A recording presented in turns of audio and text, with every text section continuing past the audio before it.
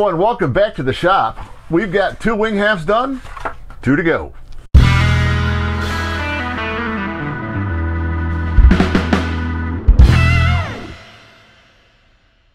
Alright, what I decided to do for the other 2 halves was to go ahead and get both of them. So I'm going to do assembly of both of them at the same time, and then when they're both completed, I'll go ahead and get them both sanded out at the same time. So we're probably looking at about 4 hours total time to get this done. Let's get started.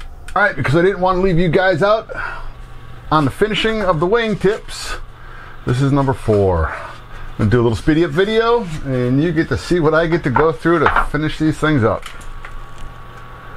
La música!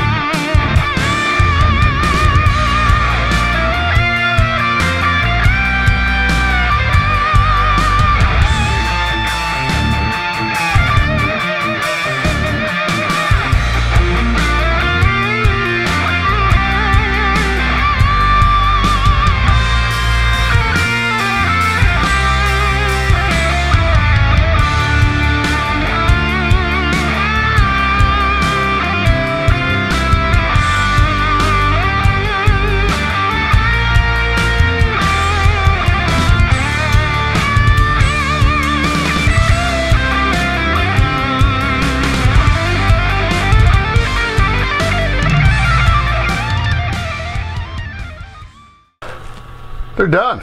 They are done. Alright, this is the top left. This is the bottom left. Now, from this side, it looks like a pretty decent place to put a servo mount for the aileron. But when you look at it this way, this is in the very beginning of the aileron. It's the worst place to put it. This right here will get moved down to this slot, because if I'm going to run, whether I'm going to run the ailerons so that it's going to be, the upper one's going to be controlled by a push-pull rod, I want it in the middle. I don't want it here where you're going to put torsion in the middle and want to twist the aileron, so you're going to have really bad response from it there. So I'm going to put it here, and what I may do, and you guys will see it, I'm not 100% on the decision, but it's probably going to happen. I'm probably going to go ahead and put a bay for a servo in the top wing as well.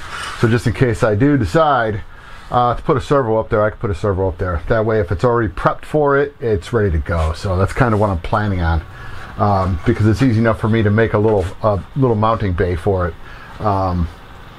And just leave it so that it's even got a cover on it with the screws holding it in place. So if I do decide to do it, take the cover off, just cut out the little slit that's already through it. It's, you know, it's painted over with the fabric, but just cut the little slit out and then drop an aileron, drop a servo in, and you're ready to go. All right, so anyway, so there's the that's the left side. Here is the right bottom.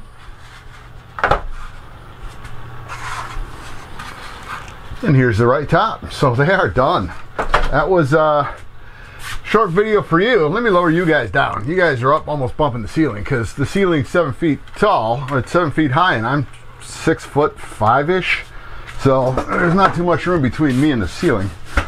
So anyway, that part is done. Yeah, so this will be a shorty video for you. But no, so now it's on to the next step, which I don't know what it's going to be yet. I'll probably work on doing, if I'm going to do the mounting bays for the servo in the top wing, at least I'll have you guys included in when I'm moving the ones in the lower wings, just because that's just the wrong spot. So those will be cut out, and it's just made out of balsa, so I'm just going to cut it out and not worry about having to repair the ribs. balsa dust. I'm not going to be worried about, I mean, I can cover the wings with that stuff still in place, but if I do decide to cut it out, I'll just, whatever's glued up against the ribs, I'll just leave that. I mean, even if it's like an 1/8 inch space, I'll leave it. That way, you're not compromising the rib where you're going to take and splice in. Now, I've spliced ribs before. If you want to see some rib splicing and rib replacement, watch my my wing videos on the big Taylorcraft, the big 3rd scale, the Pumpkin, the Orange Monster. That plane, for those that haven't watched it, that plane was built in 1986-ish, we're figuring, 86, 87, and it's still powered with the Sachs Dolmar engine, which is, nobody knows what that is anymore. Sachs was a German engine manufacturer, and they made chainsaw engines. That's a 61cc kind of a chainsaw engine that a company over here in the United States was purchasing them and turning them into RC plane engines. And it's a great engine. I'm just hoping that with my exhaust, one of the screws, it vibrated. What happened was, digressing here, but if you watch the final video on that one that I had in flight when I had the dead stick with the smoke system on, the gasket burned up. Something happened, it just burned the gasket out, and then it just started slopping the muffler back and forth. I don't know, because I had to do a quick repair with a helicoil kit on the exhaust manifold bolts. Wasn't, even though I've done that many times, I don't have a machine shop down here. I had access to a machine shop for years, but I mean, now I've got a couple friends that have access to them, or Greg, hey Greg, actually has one at his house.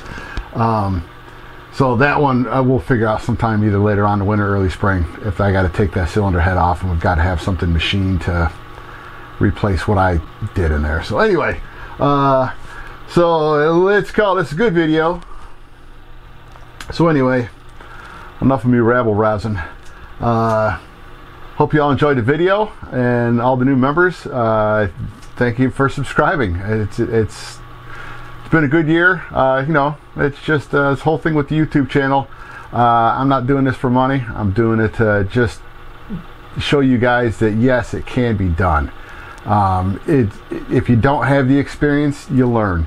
Just talk to somebody that's built RC in the past, and you'll find the good ones. They'll be the guys that all you have to do is say, hey, can you help me out? And they'll say, bring it on up, or they'll come on over to your house and do it. I mean, I've done enough repairs here in my shop, and I just don't turn people down. It's just, I'm always there to help out. So anyway, once again, thanks for subscribing. Hit that like button, and we'll see you in the next video. Later.